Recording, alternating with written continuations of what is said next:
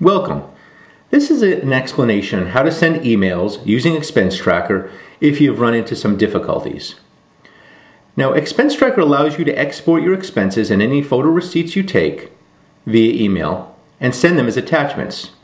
Now, if you're having difficulties, then it might be because the email settings that we use built into XpenseTracker are not quite working. For this very reason, we allow you to set your own internet provider's email settings. So let's take a look at how you would set your own email settings. From the main screen, we're looking right now at a list of logs, in this case only one log. We tap the Prefs button. From the Prefs button, we look down and see and tap the Email Settings button. Now the Email Settings button exposes this email settings screen that when you come into it will look like this. To set your own settings, you need to turn on the Use Own Settings switch by tapping it and then filling in the rest of the information. You'll see that there are several pieces of information you need to set. Not all of them are required by all internet providers, so you're going to have to check your own internet provider as to what the settings need to be. These are the same settings you would use to set up an email on your desktop computer. So if you have that information, it's the same information. Now these pieces of information start with the server. Now this is the outgoing server that you might see in your desktop, because we're only doing outgoing. This XpenseTracker allows you to send emails. So the server needs to be the outgoing email server. In this case, we're using Gmail, and the server is smtp.gmail.com. Now you'd be clued in to see that the server name has the letters SMTP. It is very likely that your server will also have the letters SMTP in it as well. For the port number, that will also accompany the server information for your internet provider. For Gmail, we enter 587. If you had a different port, you just tap the port, enter the number, and hit save. Now Gmail requires authentication, so we have that switch on. If yours does not, just tap it to turn off. If it does, tap it to turn on.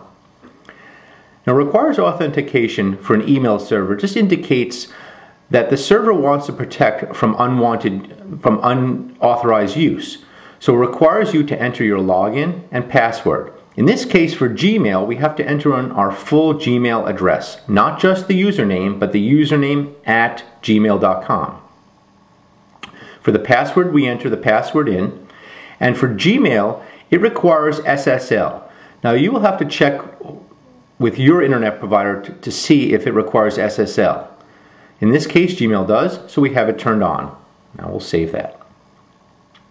Save this. And once again, we're looking at the list of logs. Now, you'll notice that there's an email button at the bottom of the log view screen.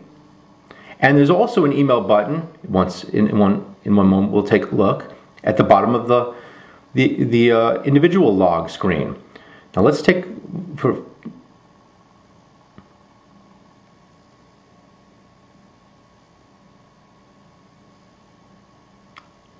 on the log to open the log, and tap on email to send the email. This screen allows you to set your format, how your data will be sorted, your expenses will be sorted, and any filter you choose to set. Filter allows you to limit the number of expenses exported in this particular email.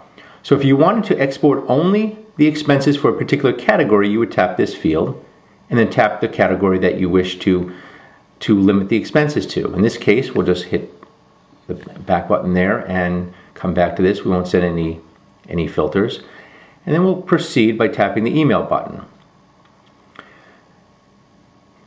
Now the from address I have there, you need to just enter once. It will remember the from address once you enter it. The to address is also remembered the very last address you enter. Now you can enter the to address in two separate ways, by tapping on it and entering it by hand, or by tapping the blue arrow and selecting a name from the contacts list. If by chance you select a name which has more than one email, XpenseTracker will prompt you and ask you which one you would like to use. You can also enter a CC address by the two methods, either by hand, I'll just hit cancel here, or by tapping the blue arrow. You can edit the subject. The subject is defaulted to the name of the log, and you can enter any kind of message you'd like. You also have an option to include photos as attachments or not. If you were to tap this off, then only the exported expenses will be sent, no photos. But we'll turn this on and hit the send button. And in a moment, we'll get a message that tells us the email was sent successfully. There it is. Now this might take a little longer, or may actually take quite a bit longer if you have many photo receipts. Photo receipts can take up upwards of 350K if you're using the high res per photo receipt.